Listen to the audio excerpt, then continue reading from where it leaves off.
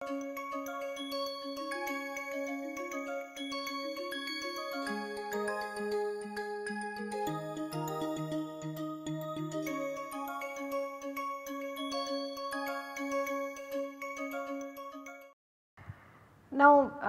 in this part we will consider the hydrogen compression and expansion. Now, the hydrogen compression or expansion, that will depend upon which thermodynamic process has been used, and thus the final state of the gas will also be determined by the process used. In actual practice, it is very difficult to identify the actual process that occurs in the compression, and it requires a lot of efforts. So, what is done is, actual process is in fact mapped to a reference thermodynamic process which closely approximate the actual process. So, we can consider the process to be either an isoentropic compression, or we can consider it to be a isothermal compression. Now, if the process of compression is considered to be an isothermal compression, in that case the work of compression required is minimum. If it is isothermal compression,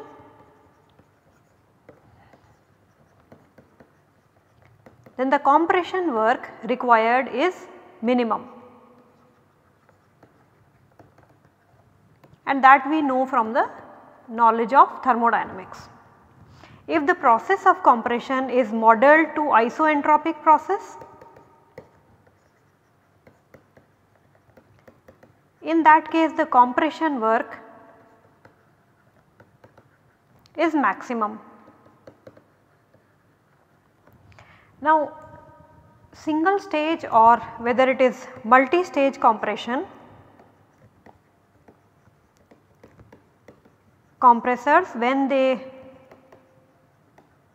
are compressing hydrogen gas and cooling is involved or cooling is being considered during the compression process, then they can be modeled as isothermal, or the process can be modeled as isothermal process. However, there is no cooling involved during the compression process, or for moderate pressure ratios,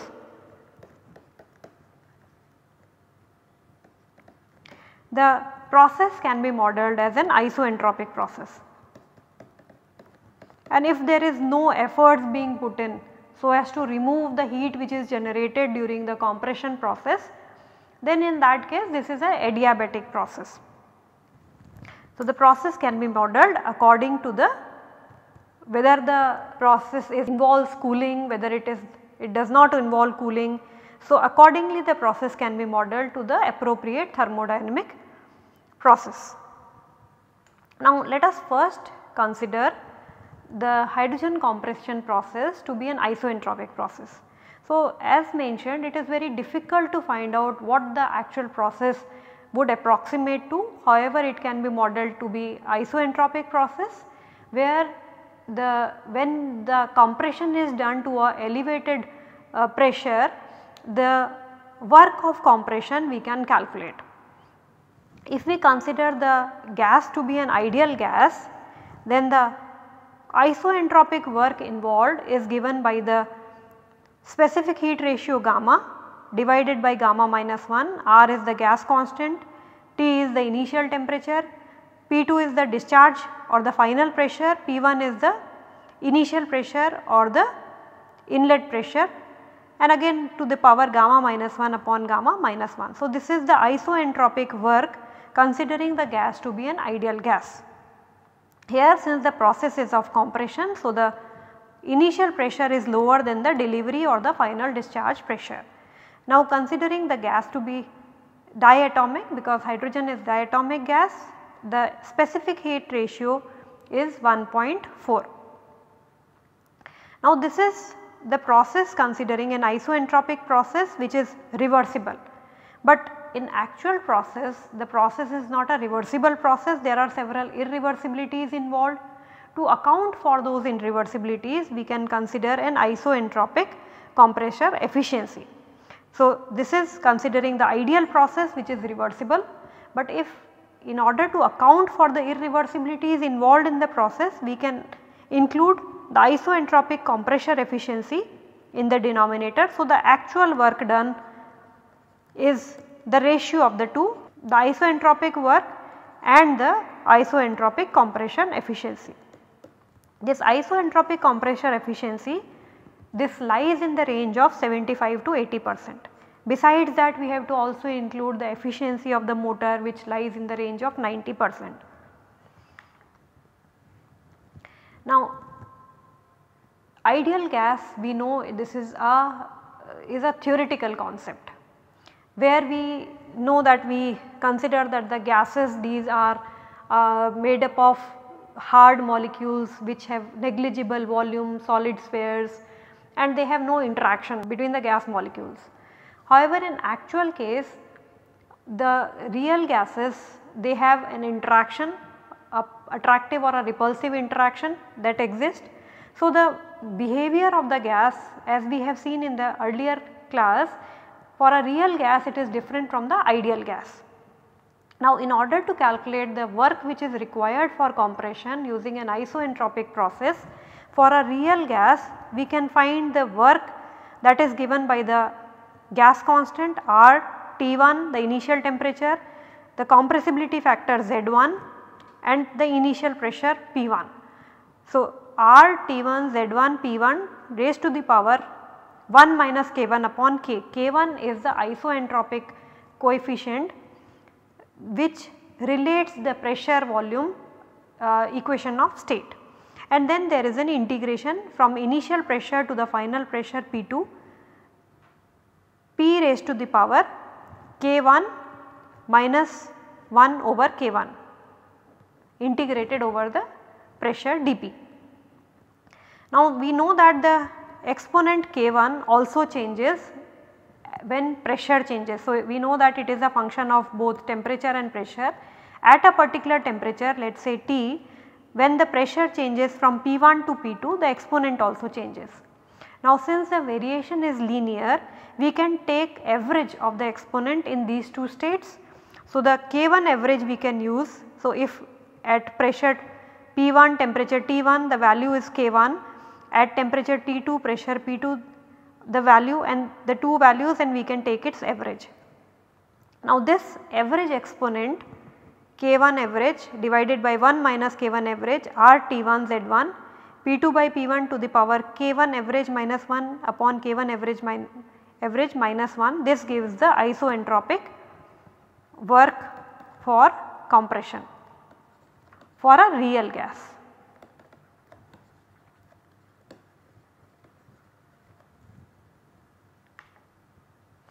The another possibility is if the actual process is modeled to be isothermal process, that means we are removing the heat during the compression. So, whatever is the heat generated during the compression, that is removed such that the temperature of the process remains constant.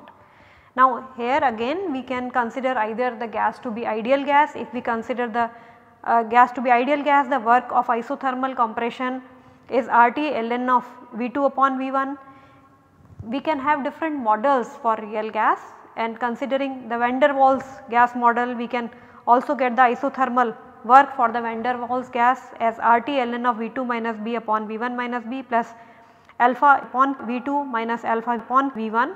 So, this is the required work of compression considering the process to be isothermal. However, if we include the compressibility factor as the deviation between the real and ideal gas behavior, we can write the isothermal compression work as RT integration over the initial pressure to final pressure, compressibility factor Z upon P integrated over dP. So, RT integration P1 to P2 Z upon P dP. On integration we can get a value of RT Z average ln of P2 upon P1. So, the pressure ratio. Now, again this Z average is the average compressibility factor. We have already seen the variation of compressibility factor for different temperature and pressure. Now, in this case, since it is an isothermal process, the temperature remains constant. So, the average compressibility factor is found as an average of the compressibility factor in the two different states where the pressure was different. In one state where the pressure was P1, in the another state where the pressure was P2, and then we can find out the isothermal work for the compressible gas. Now this figure shows that depending upon which gas model we have used, the work of compression may differ. So whether we have used an ideal gas model, whether we have considered it to be a real gas, whether it is an isothermal process, whether it is an isoentropic process, whether we have considered a van der Waals gas, or we have considered it to be a compressible gas considering the compressibility factor, the different curves are obtained. So for an ideal gas, considering it to be an isoentropic process, we are getting the highest amount of work of compression. Similarly, for considering it to be a compressible gas with the compressibility factor, the model which uses the compressibility factor, and considering it to be isothermal. The third one is considering it to be a van der Waals gas and under isothermal conditions, and finally considering it to be an ideal gas under isothermal conditions. This shows that depending upon the gas model used, the work of compression varies with the pressure. Now important thing to be noted here is that other than the gas model, the effect of the gas model used, the curve is not linear, that is to be noted. It shows a parabolic nature. So the curve shows a parabolic nature, and that is very important consideration, because the work of compression, its variation with the pressure, the delivery pressure or the discharge pressure is showing a parabolic nature. That means it depends upon the suction pressure. How? Let us say if we have compressed it to 350 bar. So if we compare the work of compression which is required to compress from ambient pressure to 350 bar is much higher. If we see the variation, this is much higher as compared to the amount of work which is required to compress it to from 350 to 700 bar. So this work is much higher compared to the amount of energy which will be required to compress it from 350 to 700 bar.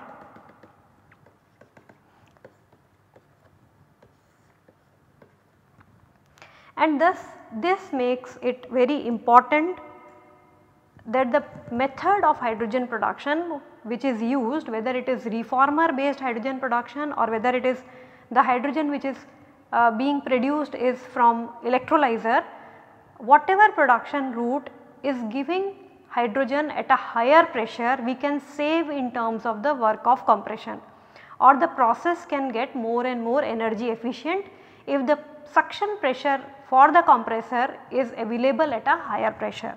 And that is the importance when the delivery from the production plant is at a higher pressure.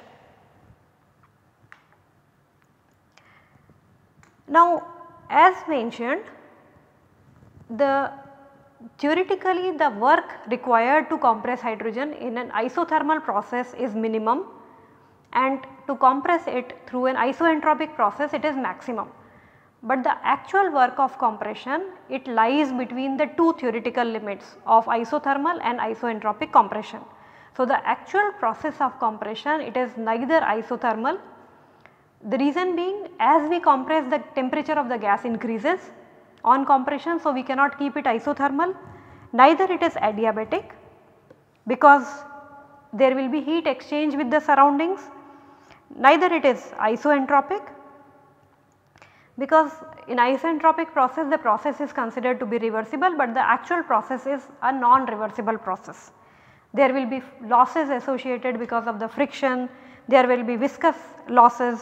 So all these make the actual process neither isothermal nor adiabatic nor an isoentropic process. So some of the reports, some of the researchers, they have even modeled the process to be a polytropic process. Here in this curve the work of compression has been plotted. So, the same curve has been plotted as a percentage lower heating value, that the how much amount of energy of hydrogen would be required, energy content of hydrogen would be required in compressing the hydrogen to a higher pressure. Now, as mentioned, some researchers consider the compression process to be a polytropic process. So, if we consider the process to be a polytropic process, then it is PV to the power n is equal to constant, and that n is the polytropic index. So, the polytropic work is n upon n minus 1, n is the polytropic index, RT1 the initial temperature gas constant times the P2 by P1 pressure ratio to the power n minus 1 upon n minus 1. So, this is the work of compression which will be required if the process is considered to be a polytropic process. This is considering an ideal process. However, the actual work of compression will be higher, and that can be accounted for by considering a polytropic efficiency neta P, and this polytropic efficiency is related to both the polytropic index and the specific heat ratio, as n is the polytropic index, n upon n minus 1 is equal to gamma upon gamma minus 1 neta P, where gamma is the specific heat ratio, neta P is the polytropic efficiency. Now, considering the process of compression, the temperature, the final temperature of the gas on compressing it from pressure P1 to P2 can be obtained as T2 will be the final temperature. So, T2 upon the initial temperature T1 is the pressure ratio P2 upon P1 to the power n minus 1 upon n. Usually in the compression process the temperature increases on compression, we know that. Now, since the temperature increases, if we cool down the gas on compression, the increase in the temperature, and we reduce the temperature of the gas, the required work of compression will also reduce. So, if we cool the gas on compression, the work of compression reduces. Now, ideally what is required is, as we know that the isothermal process, if we make the process to be completely isothermal, an ideal isothermal process is very difficult to attain. The reason being, by means of isothermal process, an ideal isothermal process is we remove the heat from the gas or during the compression process at the same rate as it is being produced in the process, or we consider that the temperature is uniform throughout the compression. So, it is ideally it is very difficult to achieve, it is a very complicated cooling system will be required. So, actually we can approximate it by considering a multi-stage compression or including an intercooling stage, so that the temperature at each stage of the gas attains its initial temperature. So, if this intercooling which is introduced between the different stages, if it is perfect, in that case the temperature of the gas will become same, it will be identical after each stage of compression. Considering a two-stage compression, considering an ideal gas undergoing an isoentropic compression including two stage of compression, if the initial pressure or the suction pressure is P1, the delivery pressure is let us say P3 or the discharge pressure is P3, and there is an intermediate or an optimal pressure. This is an intermediate pressure or an optimal pressure. Considering that the isoentropic work of compression is given by gamma RT1 upon gamma minus 1 times the pressure ratio P2 upon P1 to the power gamma minus 1 upon gamma minus 1, this is corresponding to the first stage, plus gamma RT1, the temperature remains constant after the first stage compression, upon gamma minus 1 times the pressure ratio P3 upon P2 to the power gamma minus 1 upon gamma minus 1, where the pressure P2, which is the intermediate optimal pressure, is given by under root of P3 and P1. So, ideally it is considered that the pressure ratio should be same between the different stages.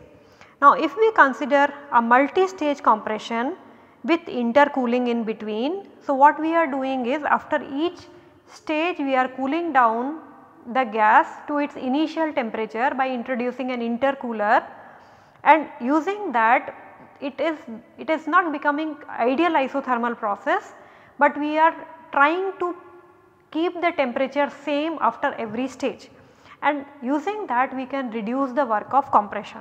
Now, if we consider the electrical work which is required for compression as against the variation in the pressure for two different suction pressure, this is being plotted in this curve.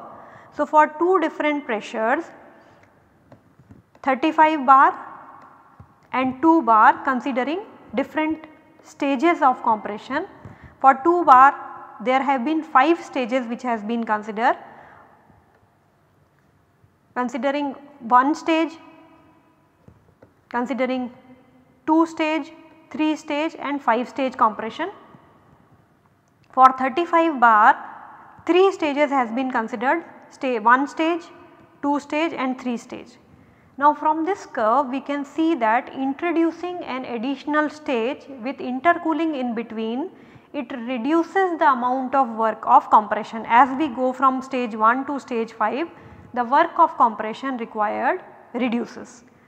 At the same time, this curve also emphasizes that the importance of the suction pressure. So, if the initial pressure for compression is higher, the required amount of work for hydrogen compression will be lower.